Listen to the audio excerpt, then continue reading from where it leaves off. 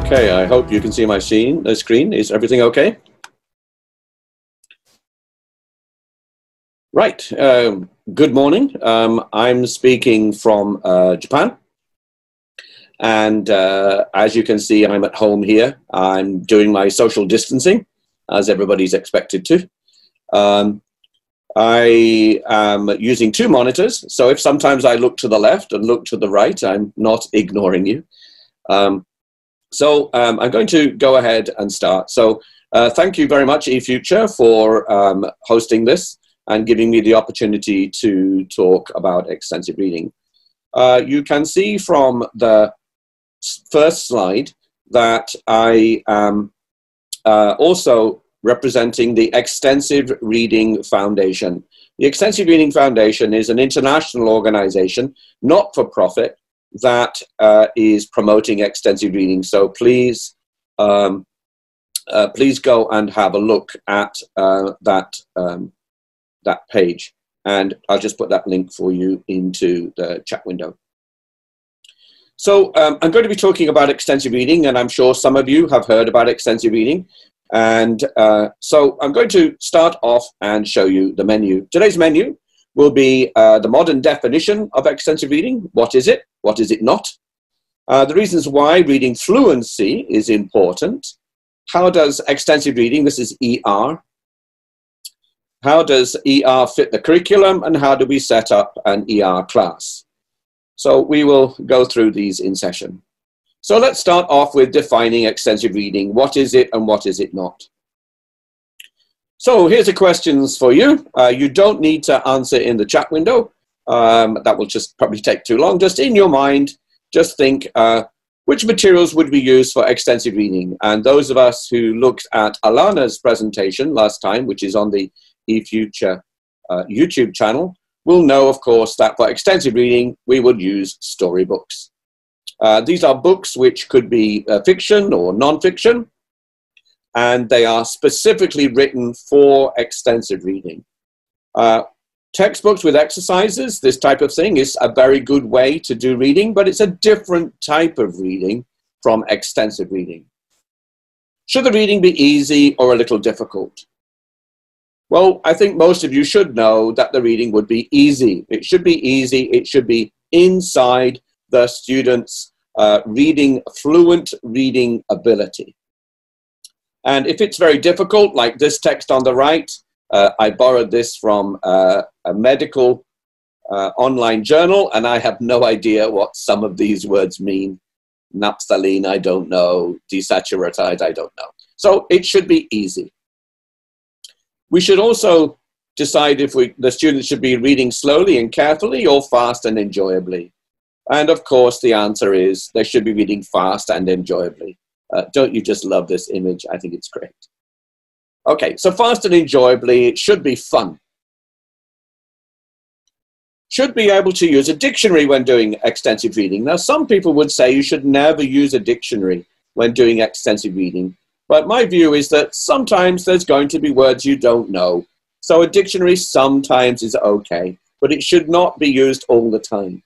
For intensive reading, which we will talk about later, then we can use a dictionary, that's fine. So it's not necessary to use a dictionary. The problem with using a dictionary is if you're reading something that's too difficult, the students will be having to stop, look in the dictionary, go back, stop, look in the dictionary, go back. And that's not fluent reading. So dictionary sometimes is okay. Should the students be studying the vocabulary and grammar when they read extensively or reading for fun? Well, they should be reading, of course, as reading practice. In reading practice, you can see a difference between the pictures on the left and the picture on the right. On the picture on the left, you can see that there is a pen. If the students are using a pen, they're probably doing study reading. Study reading. There's nothing wrong with study reading, but study reading is something we do to build the language knowledge. Extensive reading is about building the practice, reading speed, and fluency. This is something we'll come back to later. So we have to understand this difference between the two main kinds of reading. One type of reading, which is typically using textbooks, is called study reading or intensive reading. And you can see in the pictures here, we have a class of all of the students doing exactly the same thing, probably reading aloud. We have a student here, and maybe you can see or can't quite see, there's a pen in his hand, there's a pen in her hand, and this child here is struggling with the reading. So in intensive reading, we tend to use textbooks. Usually there's lots of comprehension questions, vocabulary activities, and so on. And this is a great thing to do because it builds reading knowledge. On the right, we have reading practice, which is our extensive reading, where here you see the students are not holding a pen. The students are just reading. They don't need a dictionary because the reading is easy, it's fast, it's fluent, and it's enjoyable. So we have two different ways of thinking about reading. In a similar way, we can look at the details here of what's happening. So in the intensive reading study, students are learning to read. In extensive reading, they are reading to learn. So the focus here is on the topic. What is the story about? What's the information they're about? And here the focus is on the language, building language skills and language knowledge. So the materials that are typically used for intensive reading would be textbooks, worksheets, tests. Often the whole class are using the same material. We're working on phonics, maybe the alphabet, vocab building. We're focusing on new words and grammar, reading skills, text structure, and so on. All of these things are part of a typical reading class, and they're all great things to do, but they don't build reading fluency, and we'll look at that later. For reading extensively, for reading practice, students would be reading graded readers. They would be, if you want to find out about graded readers, please look at Alana's presentation from last month. The students choose their own books. They decide what they want to read at their own reading speed and something that they enjoy. The focus is not on the language, but on fluency and reading speed. There's an assumption in reading practice and extensive reading that the students already know quite a lot of the words on the page. If they know the words on the page already, or most of the words on the page, they can read quickly. If there are too many words they don't know, they read slowly, and therefore the reading goes back towards intensive reading. So we'll look at this in detail a little bit later. The focus here is on comprehension and natural reading practice at their level. Even students who are elementary can still read some easy books smoothly and fluently. They can't read more difficult books smoothly and fluently, of course, but they can read easy books at their level, and we'll talk about level later. So this is similar in a way to the difference between learning to drive and being able to just drive naturally on the street. Extensive reading is enjoying the drive, and skilled reading, just having some fun. Learning to drive, you go to driving school where you're learning the mechanics of how to drive, how to move the car. This is a very similar analogy. Similarly with learning the piano. When you're learning the piano, you have a piano teacher. You maybe have somebody watching you, showing you how to move your fingers, how to master the system, how to master the rules, memorizing some songs, memorizing your finger position, and so on. This is learning how to play the piano. On the right side is practicing the skill, playing your music, getting better at it, improving your speed, improving your fluency, and so on. They're two different things. Reading can be split in the same way. So what is extensive reading? When we talk about extensive reading, we typically talk about it from a teacher's point of view. These are the activities that teachers do to help students read faster and more naturally. Things like set up a library or manage the library, organize the reading, make sure the students are reading at the right level, doing follow-up activities like speaking activities or checking their reading reports, making sure the students are giving presentations or making PowerPoints or something about their reading. So doing the follow-up activities. So extensive reading involves, from a teacher's point of view, everything from creating the library, organizing the library, getting students to know what to read, making sure they read, and following up the reading with activities. When we read extensively, this is something that a student would be doing. So students would read extensively. They're reading smoothly, quickly, and with high comprehension. So I want you for a moment just to try and read this. And as you read this, think about what's happening in your head. I'll give you about 1 minute to read this. Please read this.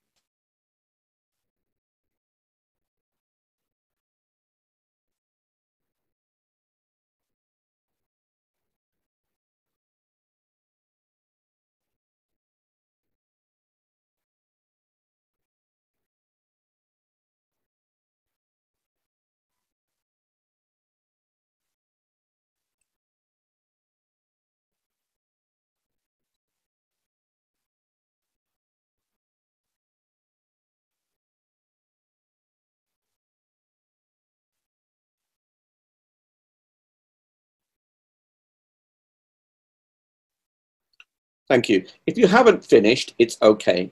What you should be noticing as you were reading this is at the beginning part of this was relatively easy, yeah? And it was, most of the words at the beginning were quite easy, but as you got down the text, there were maybe a few words that slowed you down. Perambulations, laminate, maybe you don't know bamboozled, maybe you don't know cuppa. So these are speed reading bumps. Some part of this text you can read smoothly and easily, and maybe some of these things are going to be a bit difficult.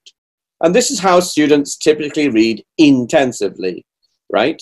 What they do is they read something, they can master some of the words, but they have to stop, maybe ask the teacher, maybe need to go into a dictionary. This is typical intensive reading, where you're not able to read smoothly. Your eye is stopped. They're like speed reading bumps. When you're driving a car, there's a bump on the road, will slow you down.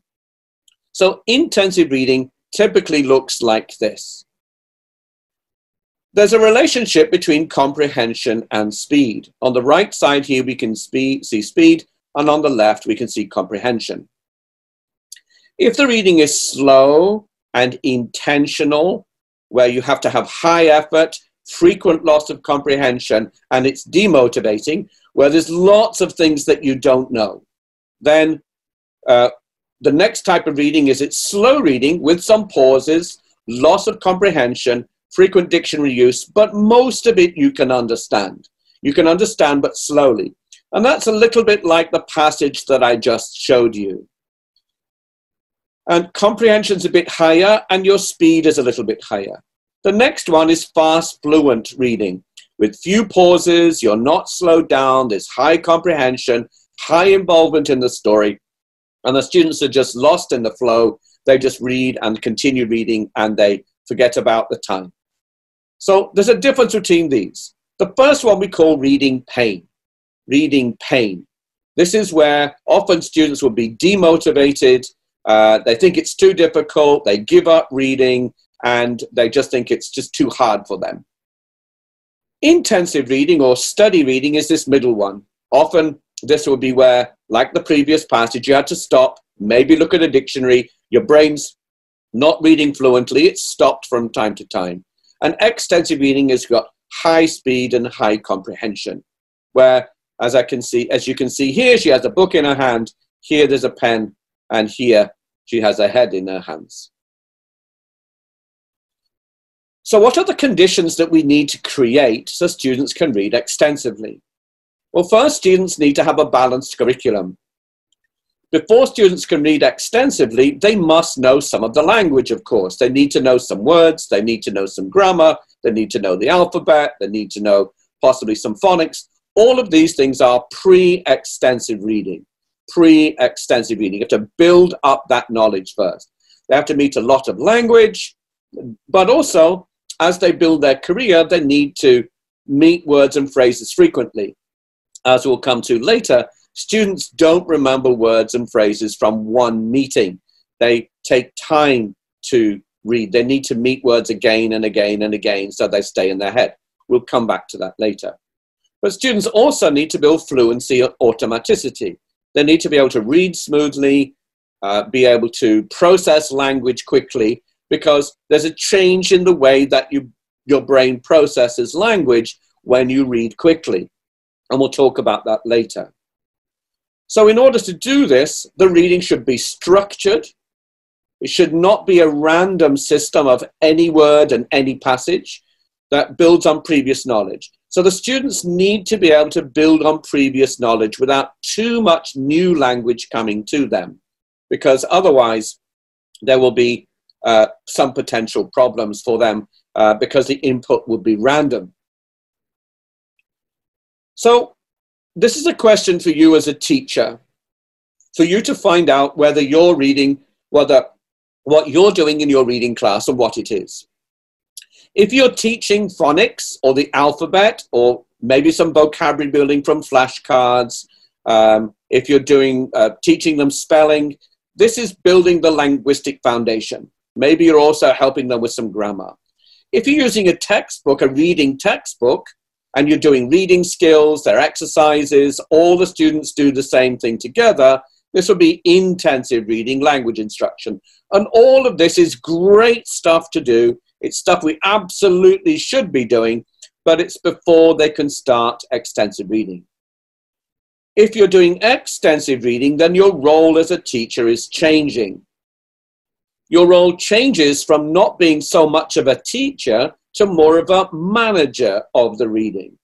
So here you're managing the library of the materials, you're getting new books, you're making sure the students know where the books are, how to find them, how to borrow them. You're monitoring their reading to make sure they're reading at the right level, that they understand what's going on, that they're enjoying it.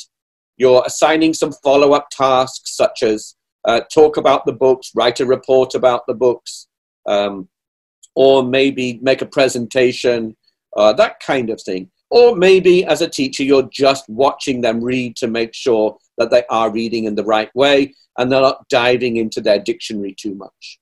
So as a teacher, your role will change. Your role will change from here to be an extensive reading teacher. So if you're doing these types of things, you're probably doing more intensive reading. As I say, nothing wrong with doing this, but do understand that your students will need to be moving here as well. If you only keep them going here, they will not be building their reading speed and reading fluency. So either you or somebody in your school should be helping them to do both this and this. Another way to look at this in terms of the balanced curriculum is we can divide language teaching into both listening and reading activities and speaking and writing activities. And we can have activities which are focused on language study and activities which are focused on language practice or communication. So learning stuff is the first part. Here, this is where you're getting input. You've got the textbooks, the dictionary, word learning, phonics, and grammar. So you're getting this from your books, getting this from your teacher. For this activity on the right, these are also study activities where you give them tests, they fill in the blanks, they maybe memorize a dialogue, and they have controlled language activities, right? All of these activities are about language study and language focus. Down the bottom here is where we have our extensive reading. This is, of course, reading and listening. Here, of course, we have extensive reading, but also extensive listening. And everything I'm talking today about for extensive reading also applies for extensive listening. So here, the focus of these things, watching movies, podcasts, radio, watching TV, and so on, all of these are focused on understanding the content fluently and quickly. And the focus is communicating. On the right side here is where the students have a chance to experiment with their language, where they can try out what they're doing, chatting with their friends, writing essays, doing a diary, giving presentations, making speeches. So we've got different activities, both listening and reading activities and speaking and writing activities. Now, this doesn't mean you as a teacher have to be doing everything and you split your time between these things. but somebody in your school needs to be doing these things. So you may be the expert here, that's fine. Please continue doing that. You may be the expert in trying to help students write essays, that's fine. But the students in their career need to have a balance of all of these things. And extensive reading is often the missing part. We do a lot of this type of thing in our classes. We do a lot of this, and we do a lot of this. But this is often the missing component, and why it's so important that we talk about this and understand why it fits into the curriculum. So the top part here is about controlled tasks, controlled by the teacher or controlled by the textbook that you use. The bottom part are open-ended autonomous tasks to build autonomy, to build chances for the students to build reading speed, read what they like, enjoy what they like, and to fall in love with English and make them feel that English has a real reason rather than just studying a textbook and studying for tests. Here, students can feel they're actually experiencing something in English. And one of the great things about extensive reading from the research, I checked the research some years ago, and of the 400 articles that I read about extensive reading, those which talked about motivation, there was not one single study that said motivation decreased if students were doing extensive reading. For difficult, intensive reading, yes, that can demotivate. But where students are reading at their level, then motivation, general motivation for English increases because they feel they're doing something more real with the language. So this is the same information in a different way. Using the textbook, great to do. Giving tests, great to do. Chatting and writing, great to do. But we need to have the storybooks, the graded readers down here as well. So this should be 25% of your curriculum should be each one of these things. I want to now talk a little bit about the reasons why we do extensive reading beyond what I've just described. And I want you to understand how a traditional syllabus is designed. Not all syllabuses are like this, but most syllabuses are like this. And it's important for you to understand this so that we can then talk about the place of extensive reading from a linguistic point of view. What does a typical syllabus look like? Well, it typically is broken into units of some kind, maybe units that you've created, or maybe materials that a publisher has done for you in your textbook. So in the typical one that we would have at Unit 1, it might be the be verb, and Unit 1 might teach some simple adjectives like I am hot, she's tired, they are lonely, da da da. Unit 2 would be, for example, simple present tense, and maybe some daily routines. I get up at 7 o'clock, I go downstairs, I have my breakfast, I clean my teeth, I go to school, and so on and so on. Unit 3 would have, say, present continuous tense and sporting activities.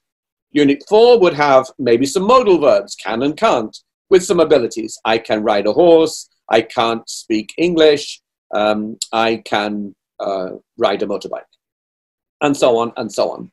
So I want you to notice something about this design. My guess is that your syllabus looks something like this, either the one that you've created or the one given to you in the textbook you need to look at. It's important to understand what's happening here. Notice there's a linear structure here. Linear here means line. It goes from Unit 1 to Unit 2, Unit 3. What's the key thing here? The key thing to notice is we have new grammar, new vocabulary, new grammar, new vocabulary, new grammar, new vocabulary. And the focus is on new, new, new, new, new, new, all the way through. Now, some books and textbooks do have review units, a little bit of recycling, but most of the work is new. I would say that most classes that teachers teach have something new for each class. This is typical in intensive reading. What's the theory behind this? The theory is that we've taught the be verb in Unit 1 and we don't need to teach it again, because typically the words and things that appear in this activity probably are not going to appear later. These words about sporting activities are not going to appear in Unit 8 about internet technology. So often, a lot of teaching we do is one-hit learning. The theory is, we've taught this, therefore the students have learned it, now we can move on. We don't need to go again. Or another way to think about this is teaching causes learning. Now, all of us know that with the structure, that it might not necessarily work very well. Why is this? And this is because the strongest finding in educational psychology tells us something very important. It tells us that if you teach something today, let's say you teach 20 new words or you teach a new grammar point, what's going to happen to that knowledge over time? Well, science tells us that if you teach 20 new words here, we know that if you test the students tomorrow, they're probably only going to remember 50% of those. If you don't teach it again and you test them, say, a week later, maybe they'll remember maybe 5 of those words. And this is what happens. This curve has a name.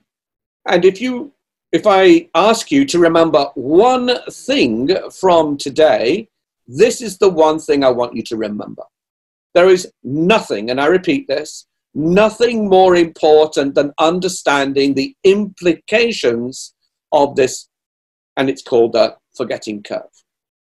We know, you know, that students forget. Let me give you an example. Can you remember the names of all of your students from 2 years ago? Can you remember what you were doing on July the 7th last year? Can you remember what you had for breakfast 3 days ago? Well, it's very difficult for you to remember, right? And the reason is all of us forget. But the problem is that the syllabuses we often create assume forgetting does not happen, but it will happen. Now, you may remember some information, but you're going to forget a lot of this. This is really important. If as a teacher, you're focused every class on new, then by the end of the semester, you can guarantee that students will forget. We know this. We all know this. So we have to remember that we need to fight this forgetting curve at all times.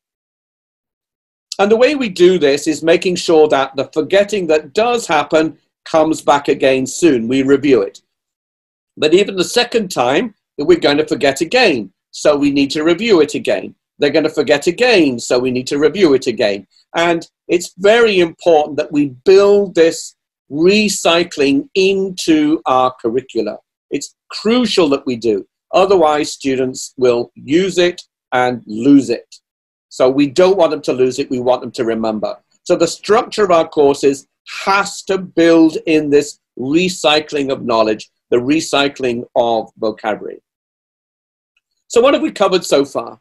The points we've covered so far are that using textbooks and worksheets, etc., they do the initial start of teaching. Hello, this is the vocabulary, this is the grammar, let's work, let me just understand the rule, but we need to strengthen that practice through, so they can retain and strengthen and deepen that knowledge. We need to have this initial teaching through the intensive work and the extensive reading, the extensive practice to retain and strengthen that knowledge. So then the question is, what's the optimum time? What time is best to review before we forget? How soon do we need to recycle this knowledge? Is it 1 day, 2 days, 5 days, a month? How long do we wait? Well, to answer this, we need to understand something about how frequently words appear in text. Now, I'm going to show you an image on the next screen. Please don't panic when you see it. If you only want to remember one thing, just read the red. Okay? So some words are much more useful than others. A small number of words cover a large percentage of any text. So this is the detail. If we look at a computer, and we throw the words from reading materials into a computer, we can analyze it and try and find out how many words appear and which words and how frequent. We know, research tells us that some words are very highly frequent and some words have low frequency. They don't appear very often. These words appear every day, all the time. These words you meet every 2 or 3 days. These words maybe once a week or once a month. And these ones once or twice a year. We do know, and probably most of you know, that the word the article the, covers 6% of any text. One word in 18 in any text you pick up is the word the. The second most frequent word would be be, then we have and so on. Now we do know that only 25 different words, and these are mostly function words like the prepositions, the articles, and so on, they cover 50% of the volume of any text. These are so important, these words. We know that 1,000 different words cover 80 to 82% of any text. So if you know 1,000 words, you can pick up any text in English and you will know 80 to 82% of these words. We know that 3,000 different words will cover 85 to 90% of any native text. What's that saying is, these are really important, and we need to meet these words again and again and again and again to strengthen them. When these words are learned, we move on to the next ones and the next ones and next ones. We also need to understand that in most textbooks and most reading materials, 40% of words appear only 1 or 2 times per text. We can almost guarantee that these words will be forgotten. So we need to make sure that we understand these principles here. So what's the implication of word frequency? Well, the students should learn the frequent and useful words first. That's clear and that's obvious. And this is often done because the textbook writers are very careful about the words they put into textbooks. And people who write graded readers carefully put these words at the right time for learning.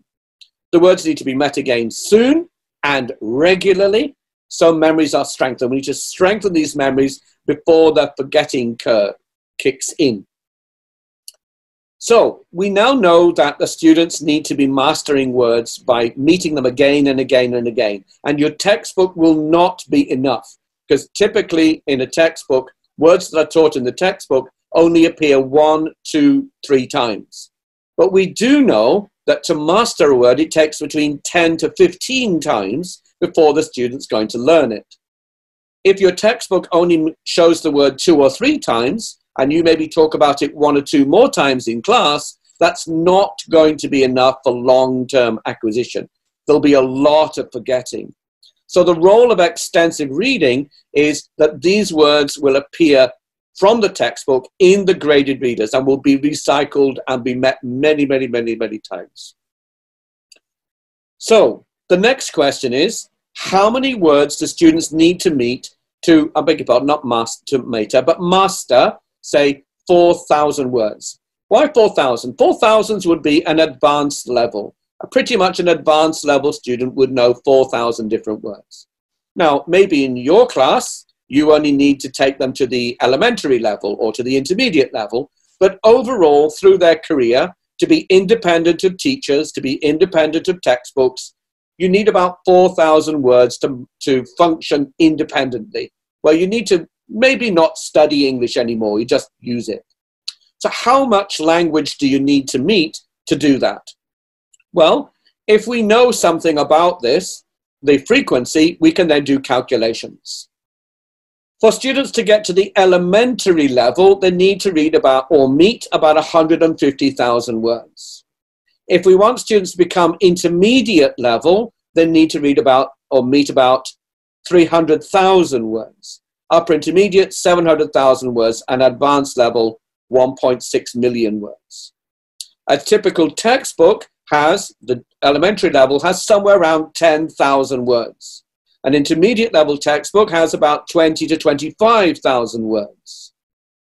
So you can see here that your textbook is not going to take you very far. So the question then is, how much reading time do the students need to spend? And I want you to just think about this for a moment. How much fluent reading, not textbook reading, how much fluent reading do your students do every day? If they're reading 2 minutes a day, 5 days a week, how long will it take them to learn? If they read 5 minutes a day or 10 minutes or 15 minutes a day, how long will it take them to learn or to meet 1,600,000 words? The simple math of this is it's going to take them 20.7 years. By the way, I'm seeing in the comments people asking if they have the presentation. Yes, this will be available later. It will be available later. You can have it, please, and please enjoy it later, okay? 20.7 years of 2 minutes a day, 8.7 for 5, and so on. Even if they're reading 20 minutes a day, it's going to take them 2 years to master this. But, and this is a really important but, this is not enough reading. These math are based on the fact that a computer has analyzed this and doesn't take into account the fact that many words have multiple meanings. They also appear in idioms, they appear in phrases, and so on. These are only just the instance of the word. So my guess is you probably need to double, at least double, the amount of reading students need to do to get to this level. So what does this mean in practical terms? Well, beginners need to read about an hour a week at their ability level. They will meet unknown words often, so they will learn quickly. These books, the beginning level books, tend to be quite thin, so it doesn't take too long to read the books. For intermediate level students, they also need to read at minimum an hour a week at their ability level on top of their course book. The reason we say an hour a week is this is the sweet spot between how frequently they need to meet words before they are forgotten. If we leave it too long, the words are going to be forgotten. We need to go back to intensive reading. At the intermediate level, the books are thicker and longer. So therefore, although they're doing more reading, more actual reading, their reading speed hopefully is improved. They're still doing an hour a week at their ability level. Things change for advanced level. When you get to the advanced level, you need to be doing more reading. The reason for that is because you're meeting unknown words less frequently. You need to read more to find things you don't know. Therefore, you need to read 2 or 3 hours a week at their ability level. So what's happening is the curve gets steeper and steeper and steeper. And maybe many of you who've reached the advanced level of English will understand this because you may feel that your English has slowed down, and that's because you already know so much, it takes you longer to find things that you don't know.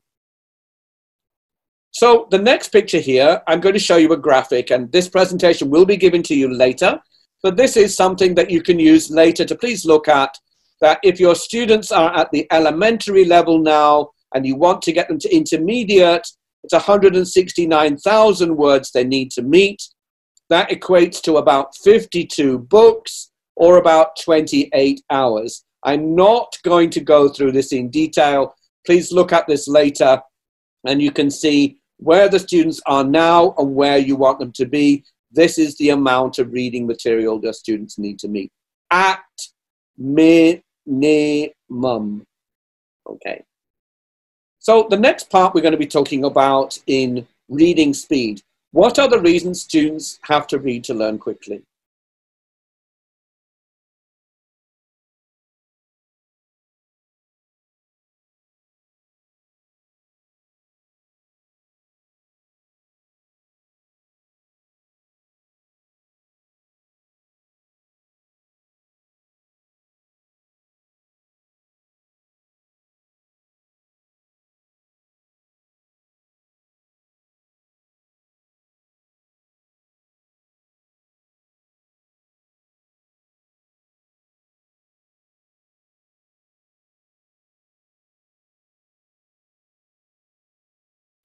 So that gives you a demonstration of how difficult comprehension would be. Many of your students who are reading intensively will be reading at that level. It's very hard for students to remember the beginning of a sentence when they're struggling trying to understand each word. Okay, so reading speed is very, very important. Why build reading speed? I want to explain to you now about how your reading brain changes, how language processing changes as you build reading speed. When you're reading slowly, like you did just now, you're looking at maybe letter by letter by letter, right? You're trying to work out, is this a D or a B? Is that a G or a Y? And so on and so on. When you read faster, as you just did, you can see each of the individual words. So there's a difference here. So here you're reading each word individually, but by the time you get to the end of the sentence, you may have forgotten the beginning of the sentence. This is what we call letter by letter level reading, which is what students are doing at the phonics level. This level is probably the intensive reading level, and the students are focused on the sentences, but often it's difficult. You may not remember everything. But when students read quickly, the processing in the brain changes. We're changing in the way that we process language. When we read quickly, we don't just see words, we see words in groups. Instead of our eye moving 9 different times, what we do is the eye moves fewer times. We may move only 3 times. When you read quickly in your language, you're probably sampling words quickly. Why is that? The focus here is on words. The focus here is on ideas. This is an idea unit. This is an idea unit. This is an idea unit. So if I ask you today, if you were talking to someone earlier today about a conversation in some way, in some manner, what were you talking about? You say, oh, we were talking about this, we were talking about that. And if I say to you, what words did your friend say? You can't tell me the exact words, but what you can tell me is your friend's ideas. You can tell me the meaning of the text. So if students are processing language at this level, comprehension goes up. Retention goes up. Enjoyment goes up because you're processing at the idea level. Now you have more time in working memory to think about, why is the old man going to the park? What's he going to be doing? So your brain is not full of language pieces, it's full of ideas. And this is why students enjoy extensive reading, because they can get involved in the story, which you can't do if you're focused at this level of text. So students like reading. Every student I've ever met loves reading. But what kids don't like is reading something boring. This is one of my favorite cartoons. This is the father talking to the boy. Calvin, your mum and I looked over your report card and we think you could be doing better. But Calvin says, I don't like school. Why not? You like to read. You like to learn. I know you do. I mean, you've read every dinosaur book ever written. And you've learned a lot, right? Reading and learning are fun. Yeah. So why don't you like school or reading? We don't read about dinosaurs. And this tells us a lot about making sure that the children that we're teaching get the right types of materials. It's important that we have the right materials for them. If the reading is too difficult, this is what's going to happen, right? We all know this as teachers. And that's the last thing that we want. We do not want demotivated students. So if the books are too difficult, the learner doesn't understand, therefore they read slowly, therefore they don't enjoy the reading, and they don't read much. This is not going to be good for their reading. When the books are easy, then the students will understand better, they will read faster, they will enjoy their reading, and they read more. So this is the cycle of reading that we need to build. Last time, when Alana was talking, she was talking about the eFuture graded readers. And these are just a few examples I've taken from the catalogue. And so please have a look at these books. There are lots of them available. There's some fantastic stories here for the students to be able to read. And there is a framework here for various levels. These are the SEPA levels, how many words and what levels each of the materials are. Please look at the eFuture catalogue and go through that. And you can see that the reading is stepped in certain ways, from easy level up to higher levels. So we call them graded readers for a reason. Please remember, when we talk about graded readers, we do not talk about grade school, as in, oh, my students are in grade 3 or grade 9. No, that's a different system. Graded here means different. And the way they work is that the easy books are the foundation, and we build on previous knowledge in systematic ways. So we start off with easy material at the phonics level, easy vocabulary, easy grammar, moving up to more difficult stuff. And the final goal is native materials. So we start with phonics, we move up. When the students have mastered this, they move to the next level. When they mastered this level, they move to the next level. They mastered this level, we move up systematically over a long period of time until they get to this level. If you start with this material, it's going to be random input. It's not going to be easy for them, probably demotivating because they can't understand it.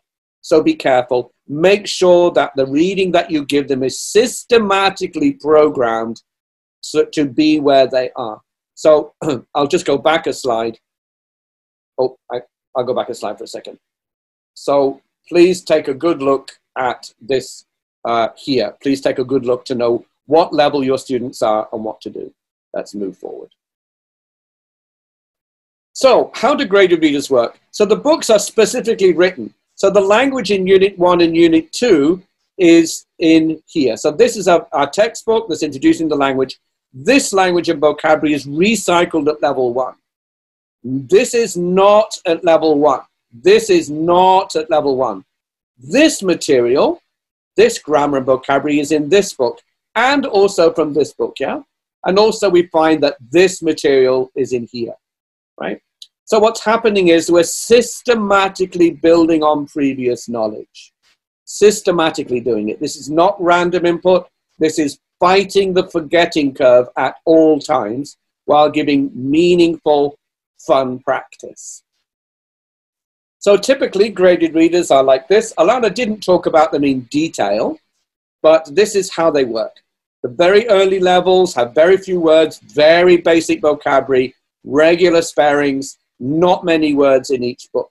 The next level, the beginner level, has easy vocabulary, has some basic tenses, very simple plot, high visual support, and is slightly longer. The next level material is longer. Now we have paragraphs, harder vocabulary, grammar's a bit more difficult, the plot's a little bit more, fewer pictures, more text, maybe slightly longer. The next level, longer text, maybe some keywords in there, fewer pictures, maybe there's 5,000 or 8,000 words per book. And at the next level, we have very few illustrations, and maybe there's complex material, 1,000, 10,000 words per book, and so on and so on. The idea here is to build systematically on previous information. So if the students are at a low level, then they need to be starting with phonics and decodable readers. When they've mastered the basics of the language, they need to be moving to intensive material. That is material from your textbooks where you're teaching them the language, you're teaching them the words, and you're helping them with reading skills. But it doesn't mean you need to finish extensive reading before you can start graded reading. Here we start with the very, very easiest level graded readers. Here we have the higher level graded readers and so on. But we need higher level intensive reading books as well. So this might be intensive reading textbook 1, textbook 2, textbook 3, textbook 4. And this language is being met again in the graded readers and being recycled.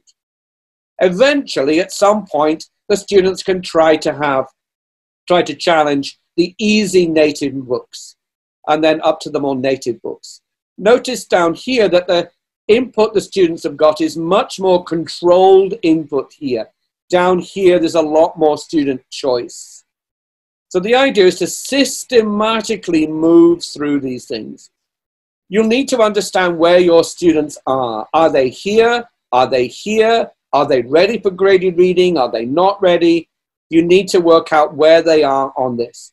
Now, it doesn't mean your whole class is at one point.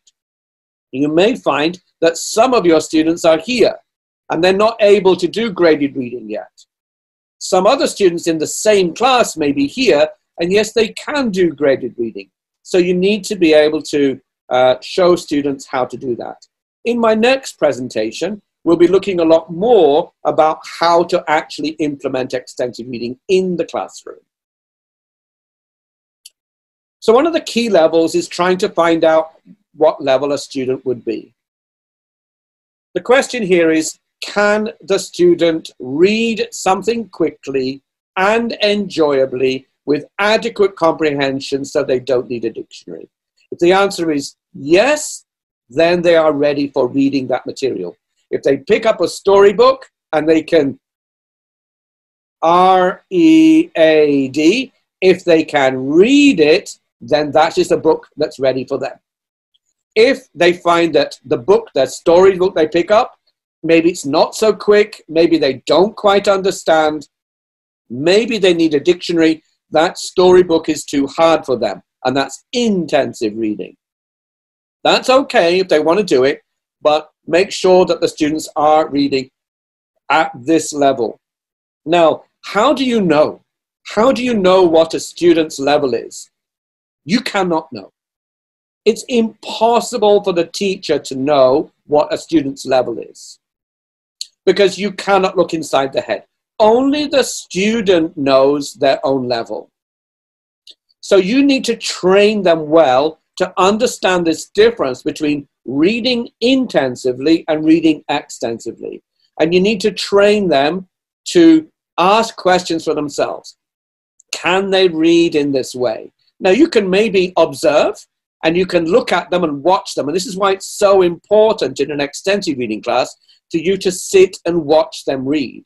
If you see them looking in a dictionary, or if you see them using their finger when they read, if they're looking bored and their head is dropping, you know that's something too difficult. So you go in and you go and talk to them and say, how's your book? Oh, it's too difficult. Why don't you try this one? Right?